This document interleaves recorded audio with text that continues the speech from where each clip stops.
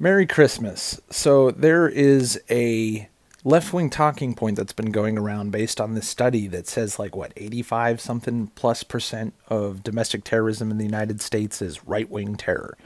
That is factually inaccurate. Over 90% of domestic terrorism in the United States is left-wing terror. You'll notice that the study doesn't consider any of the arsons or violent protests or mass beatings or attacks or stabbings or unprovoked assaults with bricks and blunt weapons that BLM has done for 5 years. None of those are in the study. The BLM shooter in Dallas who killed like a dozen people, including several cops, not considered. Nothing Antifa's done. None of the fire bombings, not the firebombing of the ICE administration building in Texas. Nothing. None of that's in the study. That study considers certain school shooters to be right-wing terror. It considers that there's one or two incel shootings. I wasn't aware that inceldom was a political ideology, or that these senseless mass shootings by depressed and deranged individuals, I believe all of which killed more men than women. I don't understand how that's a politically motivated attack.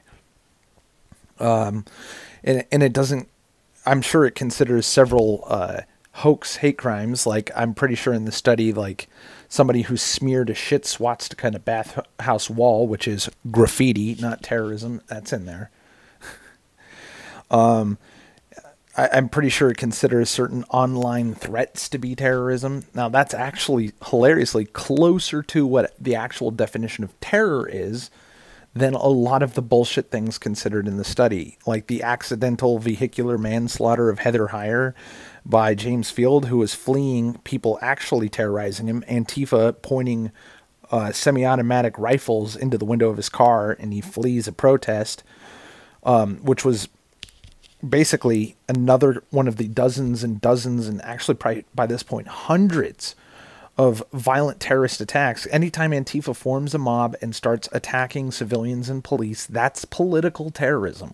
The definition of terror is attacking civilian targets in order to inflict fear and political change, literally terror.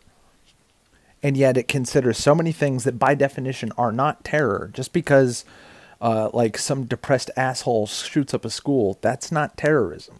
A spree shooter is not necessarily terrorism. Elliot Rodgers stabbing several people and shooting two more, I forget how many he killed, all of which were men. How is that incel? If he didn't target women for the express purpose of terrorizing women, then how is that terrorism? That's not how terror works.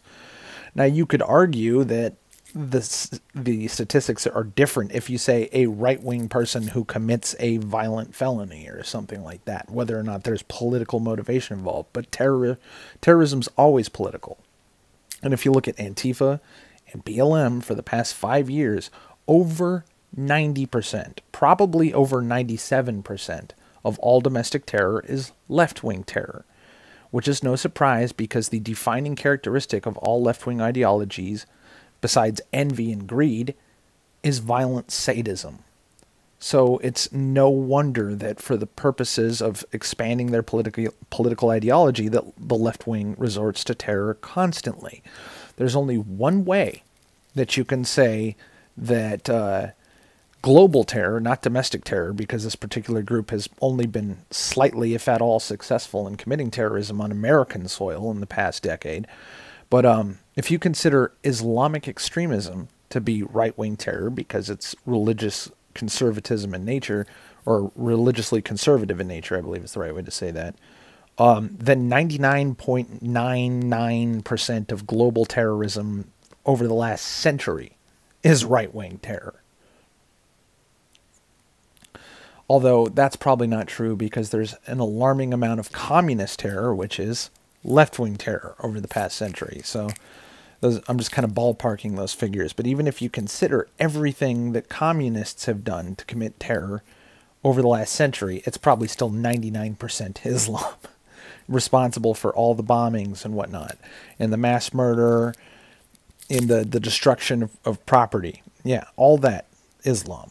So, but is Islam Evangelical or American conservative in nature? No, it's not. And you know for a fact that every time a Democrat or leftist lies Because what do they do 100% of the time about every subject, no matter what, without fail and without exception?